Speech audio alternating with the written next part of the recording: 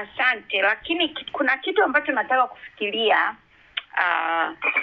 kwamba kwa kweli ni lazima tukubali pia wakati tunataka kudeconstruct hii na kuiangalia hii system upya. Mimi nadhani yani inabidi niwape credit. Sio I'm being devil's advocate hapa. Nawapa credit kwa maana ya kwamba kwa kweli yani ukiona kwa nafasi walizokuwa nazo viongozi wetu toka hiyo miaka ya walivyoanza kuwa wako kwenye utaratibu wa kujenga taifa huru, yani walivyowafunga wa Tanzania, sijui not all the Tanzanians, lakini asilimia kubwa kwa Watanzania kuweka hofu ya wananchi kutouliza na kuwa huru kuexpress yale yanayoendelea katika nchi yao. Yani ni imekuwa muda mrefu sana na inasikitisha kwamba haijawahi kutokea. Kumekuwa na attempts, lakini bado kuna Watanzania ambao hata humu kwenye hii mitandao ambao ukisema kitu hata kikiwa constructive ambacho kinamsema kiongozi wake, yani anaona kama vile umeattempt kuwa mtu. Sasa how do we deconstruct this? Kwa sababu mimi huwa naamini kwamba kuna watu ambao hawaamini hiyo. I'm just teasing this out kwamba okay, tayari tuna shida, unaona. Na mimi kwa kweli ninaamini kuna watu wanasema kwamba labda ni mindset, lakini naamini kwamba tukiwa na katiba mpya itasaidia hata to shift that, kwa sababu kutakuwa na guidelines ambazo zitatuongoza. Lakini kwa sasa hivi kutokana na katiba tulionayo ambayo tumekuwa nayo kwa muda mrefu, ndio maana imewafunga hata wananchi kuona umuhimu wa kuhoji, kuona umuhimu wa jinsi serikali yao inavyoaminya. What do you think about that? Both Brevius, Aisha na Mzee Sultan na Idali na kaka Tundu wote tu. Naomba nianze mimi. Ukitaka kujua katiba ilivyo muhimu, angalia historia yetu ya uhuru, jinsi walivyoanza kutufunga kwenye haya mambo haya ambayo umeyasema. Mwalimu Nyerere kwanza alikataa haki za binadamu kwenye katiba ya uhuru. Unanifahamu? Ndio. Alianza kwa kusema hapana tu haki za binadamu kwenye majadiliano yake na Waingereza 1960. Ndio maana tulianza uhuru wetu katika British colonial Africa. Tanganyika was the only colony iliyopata uhuru wake minus Bill of Rights. Pili, mwaka mmoja haukupita tangu uhuru akabadilisha katiba na kuweka yote yanayotusumbua mpaka leo haya. Kwa kama katiba isingekuwa muhimu, hakukuwa na sababu ya kubadilisha katiba hardly a year after independence. Lakini Mwalimu alikuwa anafahamu umuhimu wa katiba katika kutekeleza agenda yake. Agenda yake ilikuwa agenda dhidi ya demokrasia. Kwa ndani ya miezi 6 ya kupata uhuru, Mwalimu Nyerere na TANU wakaanzisha mchakato wa kubadilisha katiba, wa kutengeneza katiba mpya. Katiba ya uhuru ni ya 1960 tarehe ngapi? Tarehe 9 Desemba 61 ndio imeanza kutumika. Tarehe 9 Desemba 62 imebadilishwa. Kwa sababu Mwalimu Nyerere alifahamu kwamba ili kutekeleza agenda yake ilikuwa ni concentration of powers. Kabadilisha katiba. Agenda yake ilikuwa ni kuhakikisha kwamba hakuna mtu atakaye question utawala wake. mwaka huo huo, ndani ya kipindi hicho hicho, akatunga sheria ya kuweka watu kizuizini bila kuwashtaki kwa kosa lolote. Wakoloni na unyama wao wote, they never had preventive detention law. Mwalimu ameingiza less than a year after independence ya kupoteza watu bila kuwapeleka mahakamani. Within 2 years, kufikia January 64, Mwalimu Nyerere akaua trade unions. Within 4 years of independence, Mwalimu akatengeneza katiba ya chama kimoja iliyomaliza kabisa bunge as it was born in, kama ilivyotengenezwa wakati wa ukoloni. Haya yote yalifanyika kikatiba. Kwa mtu anayesema kwamba katiba mpya sio muhimu, aidha haelewi au anasahau kwamba huu tawala ulitengenezwa kikatiba, ulitekelezwa through constitutional change. It can only be dismantled through constitutional reform, through constitutional change. Nimemaliza. Breviest anakuja kuchangia, lakini hapo narudi nafikiria, nasema okay, fine, alikuwa amejiwekea those powers, na alikuwa kwa kweli Nyerere was a demagogue, lakini at the same time when I look at it, kakaangu najiuliza, narudi kule na tatizo, kwa sababu I'm thinking of myself. Na kulinganisha na wewe, namuona Breviest, namuona Aisha, I'm thinking kwa kweli nobody contested that at any point. Yani actually it was. Ukisema hivyo unasikia happy.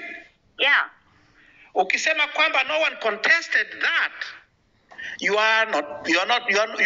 either hufahamu historia yetu au unaisahau au unaipotosha. I'm not saying kwamba, okay, let me choose my words right. Nachosema, okay, they might contest, lakini I don't feel vigorously. I feel now at least to go more vigorous. Sikiliza, hundreds of people were detained without trial in the 60s. Sijui kama unanifahamu. Ili kutekeleza agenda ya Mwalimu, mamia ya watu waliwekwa kizuizini miaka ya 60. Wabunge walifukuzwa wanachama 5 ili wasiwe wabunge, waache. Wabunge walikuwa wana demand vyama vingi 1967. Kina Choga wa Iringa, kina Elia na Ngisye wa Rungwe, kina Kaselabantu wa Nzega, kina Masha, Dr. Masha huyu babake Lau, kina Kambona, they were exiled, and so on and so forth. It was contested. Na kisha Happiness, ukiangalia mauaji yote ya Zanzibar yaliyotokea, ukaenda deep down, utajua hiyo ni contested. Ni contestation, yes. Yeah, against that, ushafahamu. Kubali, ukienda deep down utaona watu wamepelekwa Zanzibar kwenda kuwatocha, wanapelekwa hapa, wanakimbilia bara, wengine wanarejeshwa Zanzibar mpaka wanauliwa. Yote ni kupinga muundo ulikuweko. Kina Zuberi Mtemvu bara, watu, yeah. Unasikiliza dada Aisha? Naam. Mwalimu Nyerere alivunja baraza la wazee wa 5 1962. Baraza la wazee wa 5 kina Sheikh Takadir wakawekwa kizuizini.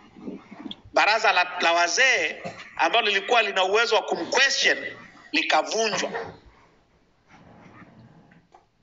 na kina Sheikh Takadir wakawekwa kizuizini. Sheikh Takadir alifia detention. Trade unions, vyama vya wafanyakazi vilivyokuwa vinampinga, vinafanya migomo, vikawa disbanded January 64. 400 trade unionists were detained. Kina Kasangatumbo.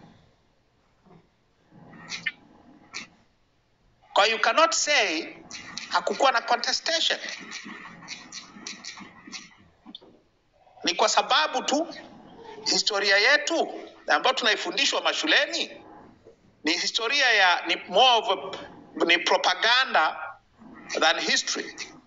Ndio maana vitu kama hivi havijulikani, but Mwalimu did not have it all, without challenge. Mimi nakumbuka wanaandika markiti Zanzibar ukipita, anaandikwa kwa maandishi mekundu, watu wanaenda usiku wanaenda kuandika, shafahamu. So unapita mtu nasoma, but then I didn't understand so much. Ushaona, lakini ile ni protest kabisa, wana protest against him. And as far as I remember, I was told kama haja spend even one night, not even one night in Zanzibar. Yes, inawezekana. Yeah. Inawezekana. Yeah. Kulikuwa na matukio kadhaa ya majaribio ya mapinduzi from what we know of kesi zilizopelekwa mahakamani, na hii ni nje ya mutiny ya 64.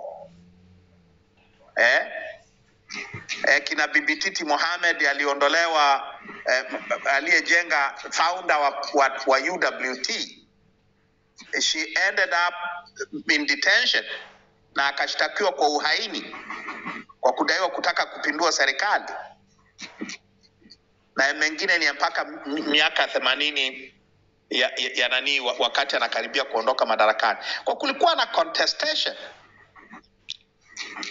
Mimi nimemaliza. No, I think I have no doubt, lakini yani najaribu to shake my head kwamba then I'm like thinking now, how do we crack this system? How do we crack this system? Because I'm really, it's devastating to see kwamba all those years, the system has not been shaken to that level, Even now, nafikiria kwamba, even on my, on my side, I'm like asking myself, am I doing enough? Even on my side, what else do I have to do? Umenielewa? Kwa sababu nadhani kwamba the system is so powerful. Cha kwanza ni kuelewa tatizo. Kwa sababu kama hakuna elimu ya kutosha, hakuwezi kawa na hatua. Kwa hiki tunachokifanya cha kuelimishana is only, haya mambo yanaweza kubadilishwa na watu wenye uelewa. Hiyo ni step ya kwanza. Lazima utengeneze critical mass ya watu wenye uelewa wa matatizo ni nini, historia ya matatizo yao ikoje, na kitu gani kinahitajika ili kuyabadilisha. Kwa education. Na sizungumzie education ya darasani tu, nazungumzia education ya Clubhouse kama hii. Mimi sidhani kama na jambo la kuongeza hapo, lakini ni muhimu. Nafikiri hoja ya kwamba hali hii imetengenezwa, na wakati inatengenezwa sio kwamba hakuna watu waliohoji, hakuna watu ambao walijaribu. Na kwa kweli unapoangalia historia ya uhuru kwenye mataifa ya Afrika, kulikuwepo na hali hiyo kila pahala. Wale waliosema wametafuta uhuru kwa ajili ya watu wengine, kuna mazingira makubwa kwamba walitaka kuendelea kuishi vile vile kama wale watawala walivyokuwa. Lakini wale ambao waliamini kwamba waliamini wale watafuta, lakini wale ambao walikuwa wanaongozwa wakati huo, miongoni mwa wale wanaoongoza na nje ya wale wanaongoza, waliamini kabisa kwamba waliotafuta uhuru walitaka kutumia lugha hiyo, walitaka kufungua nchi zao, mataifa yao kwa kiwango hicho ambacho walikuwa wanaambizana wakati wanatafuta uhuru. Kwa bahati mbaya ni kwamba sehemu kubwa ya bara la Afrika, hasa kusini mwa jangwa la Sahara, ni kuwa baada ya kuwa wamepata uhuru, watu hawa kwa sehemu kubwa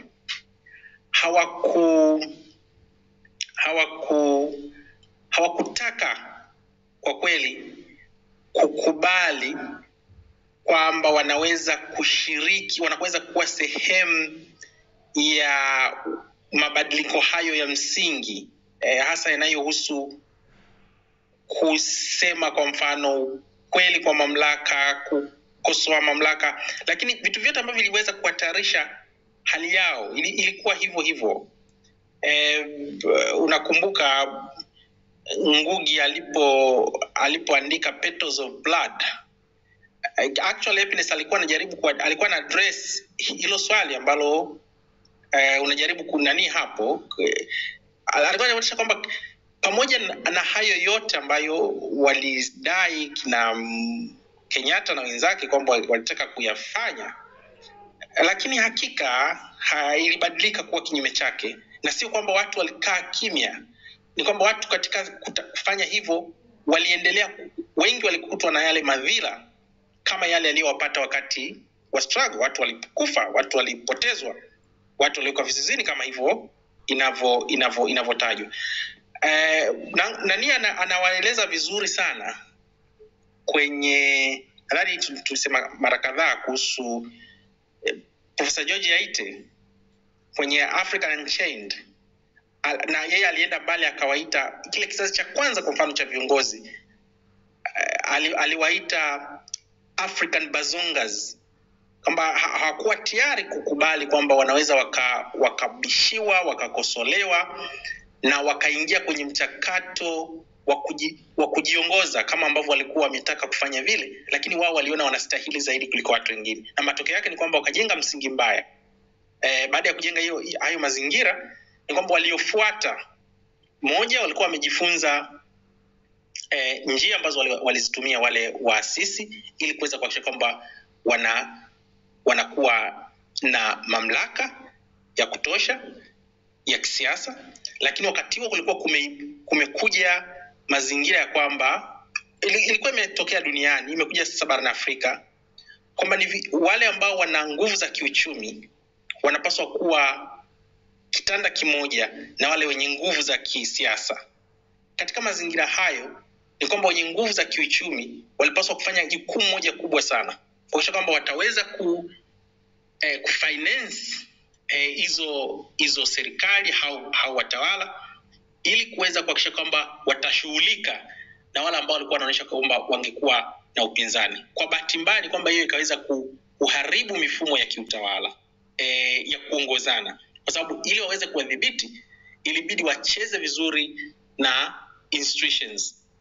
Kwa hiyo tukapata tatizo kubwa sana. Huyo anaendelea kwenye African Betrayed, anachokizungumza ni hicho kwamba alikuwa ni muendelezo, sio kwamba imekuwa unchained, lakini ilikuwa betrayed, hasa kile kizazi ambacho tunasema kama ni baada ya wale waliotangulia kupata uhuru kuendelea kufanya masuala yale, lakini wakaenda kwenye uchumi sasa safari hii, na wakachukua nguvu za kiuchumi wakazifungamanisha na nguvu za kisiasa, na madhara yake ilikuwa ni kuharibika na kufa kwa hiyo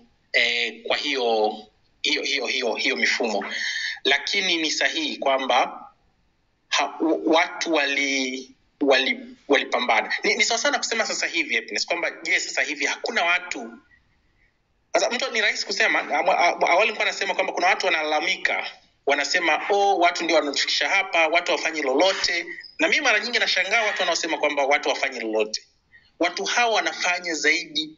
Mimi kwa maoni yangu, wako watu, na hasa wale watu ambao kupata elimu ya kutosha, wale watu ambao hawajawa exposed ya kutosha, wanajitahidi kufanya vitu vingi sana. Unaweza kuonekana vidogo, lakini vitu vingi sana vya kukataa kwamba sisi hatustahili kuongozwa katika hali hii, sisi hali zetu za kiuchumi hazipaswi kuwa hivi, sisi hatupaswi kufanywa hivi kwenye masuala yetu yanayohusu siasa, elimu zetu, afya zetu.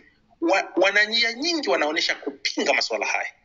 Kwa bahati mbaya ni kwamba udhaifu huo uliotengenezwa au walijaribu kutengenezewa umekuwa institutionalized tayari.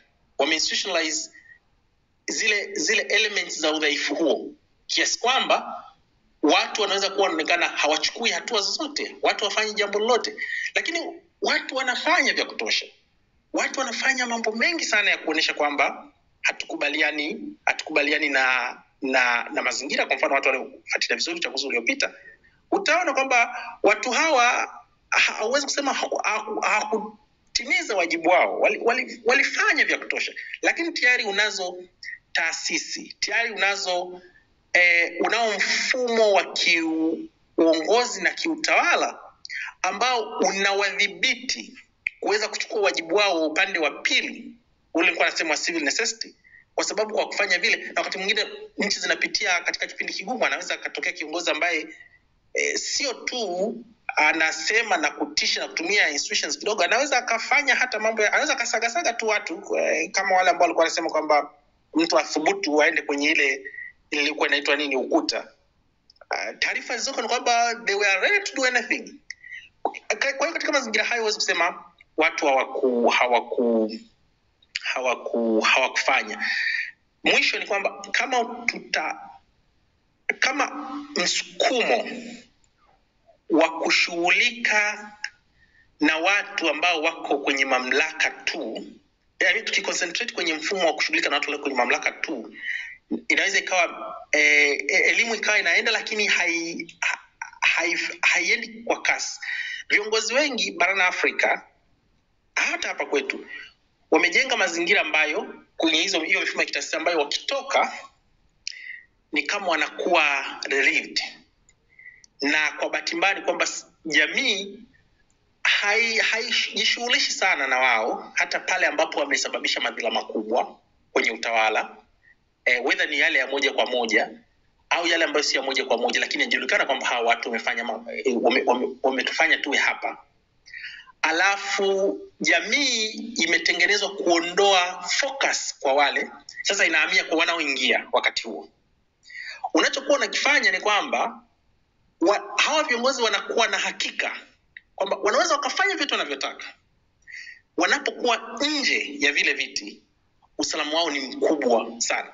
Sasa hivi kuna a little of studies kuonesha kwamba viongozi wengi, tatizo kubwa la hii hali kwenye mataifa yetu, na kama ilivyo nchi Tanzania, inasababishwa sehemu kubwa sana na hiyo laxity ya viongozi kuwa wametoka mamlakani na wanaweza kuendelea kufanya wanavyotaka kufanya, wakakaa kwa raha sana, kwa hiyo inamwashua tu hata yule anayekuja atafute njia nzuri za kufunga mazingira hayo ya kuwadhibiti watu, kwa sababu akijua kwamba nikitoka nikiwa nje inakuwa ni salama. Kwa njia napendekeza kwamba hao wanaokuwa wametoka actually wanapaswa kushughulikiwa zaidi, kama ni swala la kwa njia ya maoni, kama ni swala kama vyombo vya sheria vya kitaratibu haviwezi kuwashughulikia.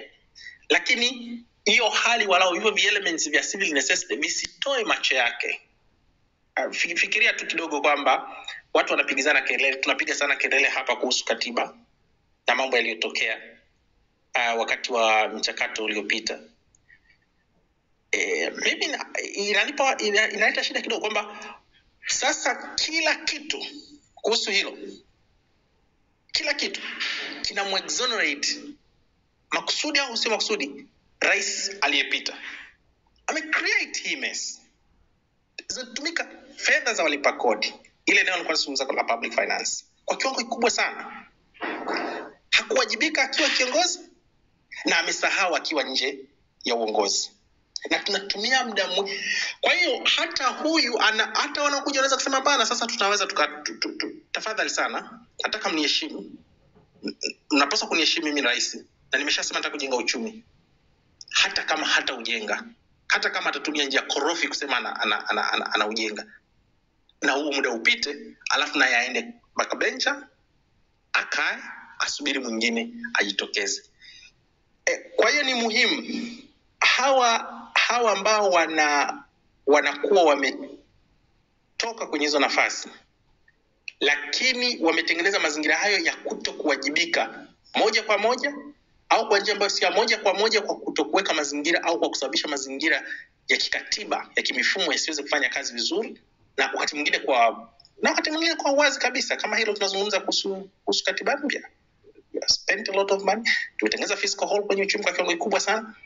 Alafu tunasema kwa mfano hapa tunasema demokrasia, waheshimu watu ambao wamestaff, ndio wanajaribu kuita. wanajaribu kusema kwamba viongozi wenyewe wanasema kwamba ni busara, wanakuwa na busara zaidi, kama mzee Ulimwengu alivyosema kwamba wakitoka ndipo wanakuwa na busara za kiasi hicho. Lakini hao wanapaswa kuhojiwa zaidi, wanapaswa kushughulishwa zaidi, wanapaswa kuwajibishwa zaidi kwenye hiyo space ya civil necessity sana. Unajua kaka, yote unazungumza tunarudi kwamba nchi iko kwenye mfumo wa chama kimoja. Umeelewa? Ingekuwa nchi iko kwenye mfumo wa vyama vingi, inamaanisha nini? Inamaanisha walotoka dhambi walizozifanya, na hiyo kuwa na immunity kwenye katiba ambayo ulivyosema mwenyewe kwamba hizo vitu wanavyovifanya makosa wame institutionalized. Sawa? Kwa hiyo katiba mpya inamaanisha nini? Inamaanisha kwamba hakutokuwa na immunity ya viongozi fulani, au labda yani kutakuwa inakusudia immunity ni kwamba watawajibishwa. Watu watajibishwa. Sasa ingekuwa kunakuwa na free and fair election, chama chingine kinaweza kuchukua madaraka, inamaanisha wanaweza wakawapeleka wakawashtaki kwa makosa waliofanya mwingine, na hiyo ndio inavyotakiwa iwe. Inamaanisha mtu ataogopa ku abuse power wakati alipokuwa na madaraka. Ndio watu wanavyozungumzia katiba mpya, wanavyozungumzia mambo mengi, yani institutions iwe hiyo mifumo iwe tofauti, lakini kwa sababu ni watu wale wale, kwa hiyo tunafanywa watu wenye adabu. Tumshukuru huyu sijui nini, maana mpaka unajiuliza, am I really stupid? Kwetu sisi hakuna Karume. Kuna mtu anaweza kapindua nchi peke yake? Kuna mtu anaweza kaweka nchi sawa akapata uhuru kwa mtu mmoja? Hakuna kitu kama hicho. Huku bara Nyerere anafanywa kama mtume. Nyerere anaweza kafanya yote. Lakini na sisi vile vile tuna akili Mungu katupa. Inabidi ufikiri. Hata ukionekana mbaya kwa sababu una kichwa. Kama Mungu kakupa kichwa kamili, kakupa zawadi, kakuleta duniani, ina maana fikiri. Tumia ile critical thinking, na hiyo critical thinking ndio ilozoofisha Tanzania, kwamba huruhusiwi to be critical. Umeelewa? Na jingine ukumbuke hapo, na hiyo point vile vile happiness, kushakuwa na attempt Tanzania. Swali kina nani sijui, mmoja alikufa siku nyingi nawasikia, nani anaitwa kuna ndege ilikuwa hijacked mpaka London, wakasema kama tunataka Nyerere resign. Ndege nafikiri ilitoka Mwanza sijui mpaka London. Lakini Hans Pope ambao walipigania vita vya amini, exactly. Hao wamekaa jela sababu hiyo. Kwa hiyo hao watu wanajaribu, of course hajakuwa time ya media, lakini tumekuwa retarded wanavyotaka kiakili.